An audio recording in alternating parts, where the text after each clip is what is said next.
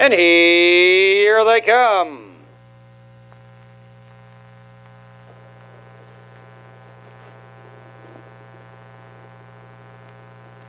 And they're off.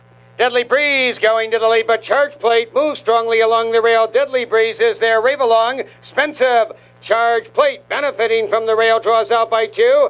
A three-way battle for second. Rave Along, Deadly Breeze parked out there and along the rail. Spensive. Then a gap of about 4. Roll on Rock. Down along the rail, 5th by 3, Wellwood Pete. 6 by 4, and Ultra Bright trails the field. They're in 2 flights. The first 4 fairly well bunched. Rave Along powers into command at the quarter. A blazing 28 and 2. Deadly Breeze parked out there, takes up the chase in second. Charge Plate down along the rail, 3rd by 2. Spensive with the leaders, 4th, and a gap of 4. Row on Rock. 5th by about 3. Wellwood Pete and Ultra Bright.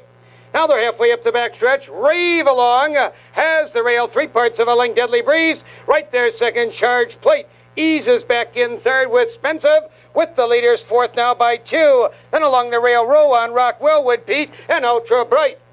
56 and 2. They're really moving around the far turn for the final half mile. Rave Along showing the way. Deadly Breeze. Charge Plate out slightly, 3rd. Spensive drives out there, 4th. Row on Rock along the rail. Wellwood Pete and Ultra Bright. Now they turn from Deadly Breeze out a 2nd to challenge Rave Along. These 2 fighting it out. Charge Plate right behind the leaders, 3rd. Spensive coming on now in 4th.